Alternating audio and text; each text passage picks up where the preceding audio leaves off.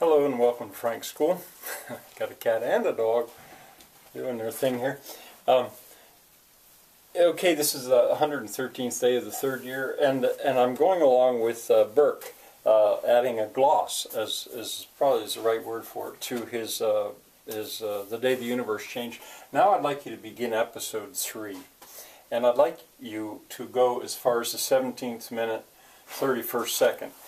In my mind, I think in terms of a school class period, how much in one dose would be okay, and I think that's probably about right. It's called Point of View, and I think that this episode is a little easier to follow than some of them, I think.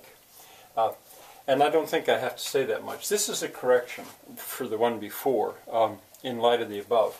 I left out the Greeks. When I'm talking about the Spanish connection that kind of saved civilization for us, I was saying Arabs, Spanish, Northern Europeans.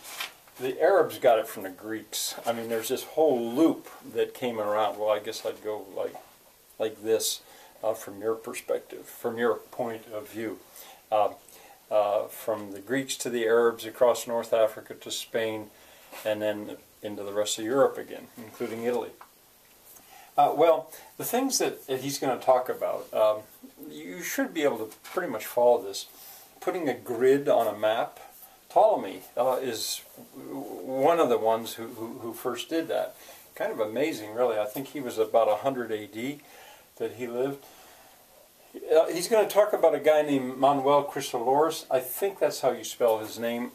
These would be names to look up, if you wanted to fill out the period, or if you wanted to do a little research on your own.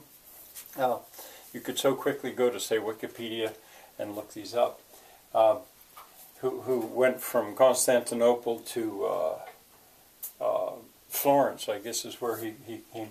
He's going to mention double entry bookkeeping, just kind of in passing, at the moment anyway. He's going to mention humanists, a different way of thinking, that are very different. And at this point he really only touches on that, but you're going to hear that term humanists. He'll be in the city of Florence, he'll then be in the city of Rome, and then he'll go to Padua. And when he mentions Paolo Toscanelli, that's the point where I say that would be a good place to stop. You'll understand easily enough, I think, what's coming next, but that's enough for one time. So see you tomorrow. Well, for the time being, I'm going to stick with Burke every day for a little while, but then I'm going to start to mix something else in, as you'll see. But anyway, bye for now.